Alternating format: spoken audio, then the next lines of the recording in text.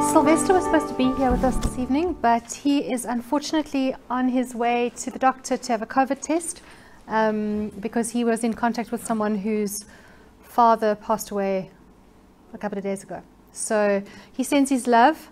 He sent a photograph of himself, which of course he did. And I have to show you because you obviously have to see the mask that he's wearing.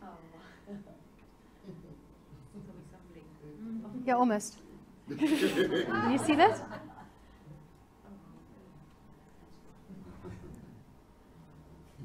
Sunglasses and mask. Okay, so he sends his love. He said, please pass my love and congratulatory wishes to everyone. All right.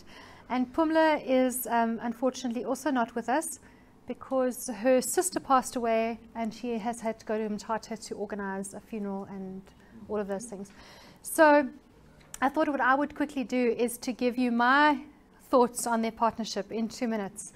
So this was an interesting partnership because Sylvester and Pumla knew each other for a long time. In fact, Sylvester was one of Pumla's students at Ithembelihle because she was there when he was a learner.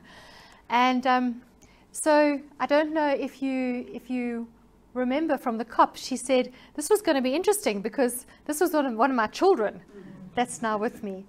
And so they've had a very interesting partnership because they are so very different.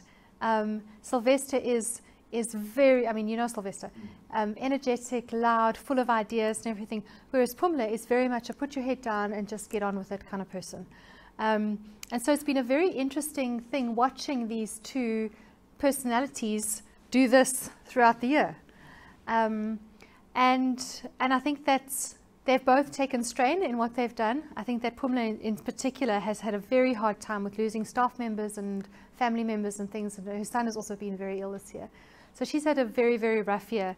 And so I just wanted to, in their absence, just really honor them for the journey that they've taken, the fact that they are still standing at the end, and that neither of them gave up at any point during the year. And when they were part of the COPs and the workshops, they really, really brought some magic, the two of them.